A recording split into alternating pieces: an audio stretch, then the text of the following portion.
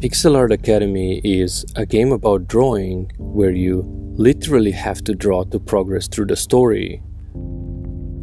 So it made sense to build an in-game drawing tool for it.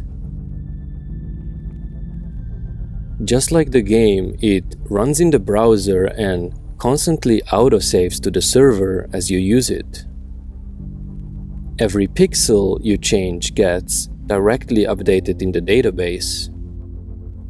This means that as I draw on my end, another player could be observing me and see the process.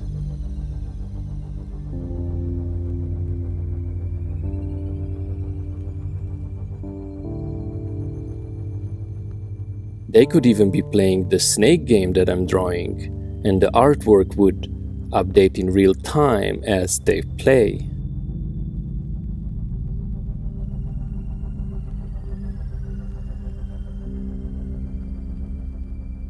Another feature that I wanted for my drawing tool was infinite undo and redo.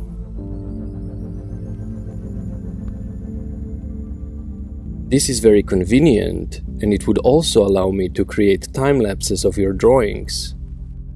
The only problem is that storing every change takes a significant amount of space. It works fine for the small in-game sprites, but I'm also using the same system for my internal sprite editor. This again works well for small images, but as I was trying to draw bigger artworks with it, I started hitting the 16 megabyte limit for objects stored in the database.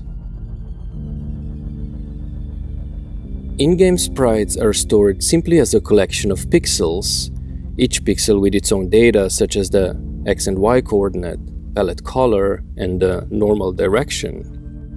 It's all stored in my database's native JSON format, which allows for easy updates to the database, but is hugely inefficient space-wise. Even more so as I was also storing all the undo and redo history that way. 3 years ago, I started writing a new tool to draw location backgrounds, so I knew I needed to upgrade my approach and more compactly store the data. To support bigger artworks, I needed a binary representation of the image. In the new system, each property like the color resides inside a big grid of values. While this wastes memory for pixels that don't exist, such data is easily compressible and takes significantly less space in storage. But there was a downside.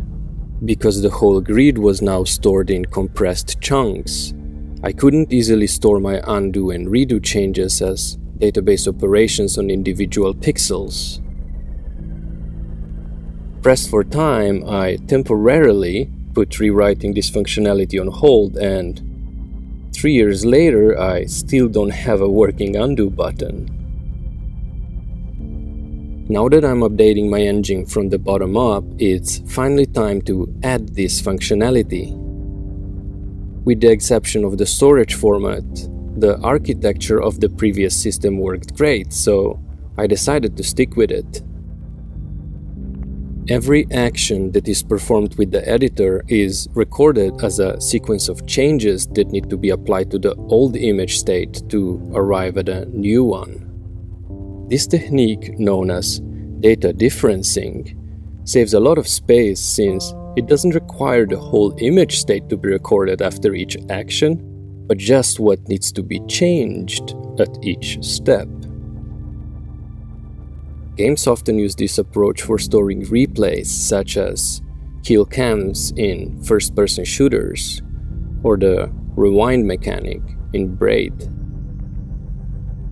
A downside is that to calculate an earlier state, you have to apply the differences all the way from the beginning to the state that you want. To optimize this, you can store intermediate states from which recalculation can begin, but since I don't need to be able to jump to a random point in history, I opted to instead store also backward differences, changes that need to be applied to a new state to arrive at an older one. This allows me to undo and redo actions simply by applying forward and backward changes, I'm currently in the middle of designing and implementing a version of this system that doesn't directly store differences as database operations.